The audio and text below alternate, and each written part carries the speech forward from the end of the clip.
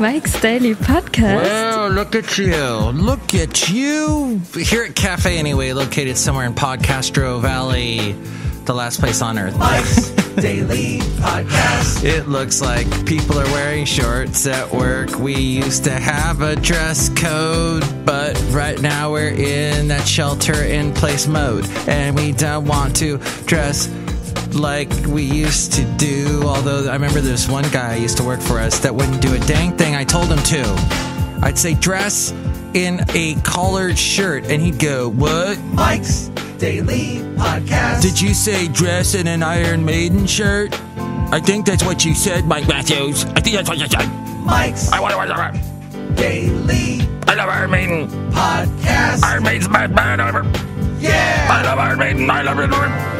Iron Maiden. Yes. In a world where things are often a bit too poppy, or if you do a little thing called metal, it sounds like and that kind of thing, then I guess Iron Maiden sounds pretty good. Because they shredded. That's right. That now I remember. They shredded. They were a band that would shred. And what can you say about bands that shred? They shred. And so, therefore, there you go. What kind of music does Mike like? I like Busty and the Bass, featuring Macy Gray. What? Out of Love? Macy Gray's back? I try to step my butt and I choke. Stand up at a man and I stumble.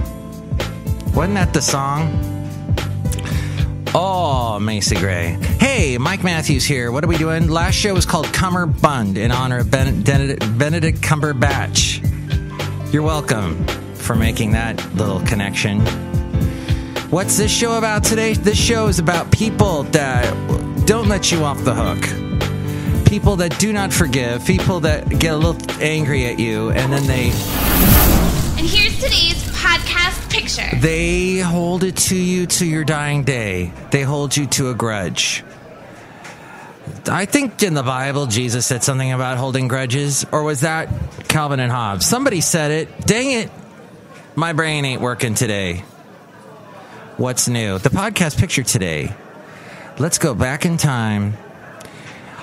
I'm zipping around the interesting shapes and images of a place that used to be. Basil the Boxer was not here, but he was implied. But he is sitting right over there. Hi, Basil. He's taking a nap, actually. This barking was pre-recorded. The following barking was pre-recorded. The following barking was transcribed. So, in 2014, yes, 6 years ago, I got to ride the train that takes you over to, what's it called? Oakland Airport. Which, by the way, Oakland Airport, can you please get some more flights to places that I want to go and make them as cheap as SFO? Because I really don't want to take Bart all the way to SFO from Podcastro Valley. I'm asking you, please. Do that for me? Thanks. Do me a solid.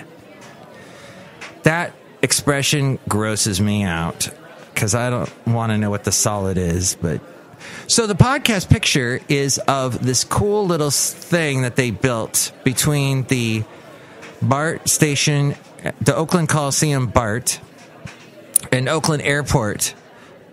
That you used to have to get on a smelly, awful bus, and you had to have exact change, and the bus driver was always mean, and that was once upon a time. It wasn't through AC transit, so like you were doing some kind of weird private bus thing, and I hated it. Then they created a funicular, a level funicular. Usually funiculars are those trains that take you from... There's one at the top and one at the bottom of a hill. And then people board both trains, and as the upper train comes down, it's pulling the bottom train up. And then one comes down, one goes up. Ta-da, you're done. This train in the Oakland Airport to Oakland Coliseum does the exact same thing, only there's a station in the very middle of the tracks between the mid-distant point. The mid-distant, the split, the equal distant, the halfway point. Thank you. At that spot, there's this engine house that pulls them, and then they stop for a second there at the engine house, and then it pushes them all the way to their destinations. It's cool. It's awesome. And 6 years ago, it opened. Did it open 6 years ago today? No. It did not, but for some reason it popped up, and I wanted to show this picture to you because it was on my birthday in 2014 that I discovered this place, this cool little station that they have when you are getting from that train, when you get to the Oakland Coliseum, BART station, you've got this area. I don't know how it looks now after wear and tear in the Bay Area. 6 years in the Bay Area, things look, heck, after 6 weeks after something in the Bay Area looks completely different. It's graffitied, it's torn down, it's beat up, somebody's punched it in the face. It looks bad. It's not because of the elements, because we really don't have that much of the elements going on here. A little bit of rain, sometimes a little bit of ash mixed with rain because of the fires that we get, which, by the way, Pacific Gas and Electric did a solid for me and sent me an email yesterday saying, hey, we're coming up on that time for PSPS. PSPS. What's that? That's the planned system power shutoffs, I think is what it stands for. Something to that effect. Is it the same thing as PMS? Yes. I guess. I don't know. I'm not a woman. But from what women have told me, PMS is awful. And I think PSPS is going to be awful, too. As we go outside a cafe anyway, we bring you Mike's Daily Podcast somewhere in Podcastro Valley. That's all I'm saying about that. So, the podcast picture, I'm spending the whole podcast talking about this wonderful picture. That's what this podcast is about. Is there a category for that in iTunes? No. Pictures. There's a podcast category called Pictures. No, but anyway, these images here, you see that cool little station. I don't know if it looks like that now. Oh, and there's also a little phone booth there, which those are all gone. So yes, this is a very dated photo from 6 years ago. See it at MikesDailyPodcast.com. Tell me what you think about it. You can call me at 336MM Daily. 3 plus 3 equals 6. MM as in Mike Matthews. Daily is what this podcast tries to do. All right, so today we are discussing people that, let's say, all right, we all make mistakes. And some of us will make a mistake, and some of us, we get called, we get caught with the mistake. And what's the appropriate thing to do? I'm sorry, you apologize. I'm going to do this better in the future. I will not make the same mistake again. This has taught me a lesson. I'm going to change things going forward. I'm not going to keep doing the same mistake over and over again. I'm going to work on this, and I'm going to fix it, so this won't happen again. That kind of thing. I basically hear, as a manager, when I catch someone making a mistake, and sometimes they make the mistake intentionally, unintentionally, there's varying degrees of mistakes. But, for the most part, they go, oh, my bad. That's all they say. And then maybe they'll say something like, it won't happen again. I know what I did wrong. I'll fix it. So, and that's very reassuring. Thank you. All right. So as a manager, you go, good. Okay. Yes. Keep that in mind for the future. Moving forward, things will be great. This is a bad manager move. And I've had this happen to me in the past. And it hasn't happened to me lately by a manager. But someone in the past, I remember, said to me these words. After I apologize, they go, but, why did it happen? Well, this happened and this happened and it won't happen again. But why did you let it happen? I said it was a mistake. I'm sorry, and it won't happen again. But why did it happen? It's like they can't get it through their mind that it's done.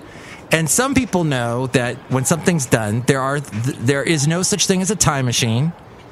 As sad as that fact remains, there is no time machine. I can't go back and fix it. I can't go back there. Let's move forward, okay? Let's go. But why did it happen? Oh, I've had that before. It's basically like you're being crucified, figuratively, and that you are never going to be able to make it right. I have had that. Oh my gosh, that's right. I've had that in relationships too. That's no good. You say, I'm sorry, you get forgiven, you go forward, you don't make the mistake again. But dang. And even like when you apologize and fall on the blade and say, I'm sorry, and then they continue to step on you while you're on the blade. That's okay. I'm getting my figuratisms are getting a little too crazy there, but that's what I don't understand about some people, and maybe we need a little less of that in this stressful world that we already live in. We deal with so many stresses. We don't need that, do we? And the other thing I wanted to cover, because I'm looking at the news right now, and I'm not really seeing anything that I want to talk about. Oh, Stephen Colbert apparently. Oh, John Bolton said to Stephen Colbert, "You've really insulted me by calling me naive." Ah, Stephen Colbert. And Stephen Colbert, well, you know what he's doing? He's trying to be Stephen Colbert, holding people to the fire, holding their feet to the flames. Meanwhile, the California affirmative action ban, California weighs overturning 24-year ban. Oh, California's considering overturning a 24-year ban on affirmative action. And California voters will be asked to restore affirmative action in November. That's what's going on in November. Oh, and for Will Smith, Warner Brothers and Will Smith face breach of contract claim over King Richard. It's the biopic of Richard Williams, the father of Serena and Venus Williams. Really? Will Smith and Warner Brothers grand slammed with suit over King Richard film. Dang. All right. That's what's going on. So that's why I really didn't want... Oh, what's this? Police in California look for woman who coughed on a baby after argument with mother. What? That's an interesting one, huh? In a yogurt shop line, no less. Dang. Coughing. It's a thing. Wasn't there a band called Soul Coughing? As I remember, they were pretty good, but now I've completely forgotten. Okay, that's pretty much all I wanted to cover today. We're outside a cafe anyway, where we bring you Mike's Daily Podcast somewhere in Podcastro Valley. Let's say hi to some folks. Hello, Mike Matthews. It's Chely Shoehart, gift shop supervisor. I love you, and Serena Williams. Yes. Do you have any of their, stuff in the gift shop? Yes, Mike Matthews. We have Serena and Venus Williams snow globes. Oh, we have so many awesome snow globes. Do we have any Serena or Venus Williams face masks? Yes, Mike Matthews. They cost $80 each. Gosh, you charge a lot for face masks. Is that allowed? Is that grouse gouging? Grouse picing? Grouse picing, I think. Grouses. Is that the plural of grouse? Have you ever shot in a grouse? Now I'm coming up with my own language. Schadenfreude. Hey, that's German. Hey, I talked to my mom yesterday. Mike Matthews, am I done? Can I leave? Yes, go ahead. I'm going to go on this little ramp. I'm going to go on a ramp now. Okay, Mike Matthews. Enjoy your ramp. Thank you. Yes, so I'm on this ramp. Let me finish my ramp. My ramp is, as I'm going up this ramp, I spoke with my mom yesterday. Please, your loved ones, your parents, if they're alive, if your uncles, people that you know, maybe you grew up with, but you haven't known them their whole lives, so they had a whole life before you. ask them questions about that life because I found it fascinating talking to my mom when she was a young child. She basically fled Poland. I never knew that. She fled Poland. Hey, Mom, what did you do as a kid? Oh, I fled Poland. Well, what do you know? Was it because you were gay? No. But that was because they don't like gays in Poland. They got kind of a thing about them, from what I heard. But no, she got out of Poland because she was actually in a part of Germany that then Poland took over. So then they had to leave. And there you go. I had that interesting story from her yesterday. She was born in 1939, so she saw some stuff in her earlier days. Look who else is here. Hello, Mike. This is Floyd the Floorman. And this is John Deere, the engineer, Mike. That's a very interesting story. Mm-hmm. Yes, I should somehow put that make that into a movie. She also had tuberculosis when she was 14 and had to spend a year and a half basically in quarantine with nuns, talking about quarantine. Because I asked her yesterday, I'm like, is it to you, Mom, does it seem to you? So myself, Mike Matthews, was born in 1968. It feels like 1968, even though I don't remember 1968 at all. But it feels like the 60s, the late 60s, because we've got people protesting. There's this massive social change going on.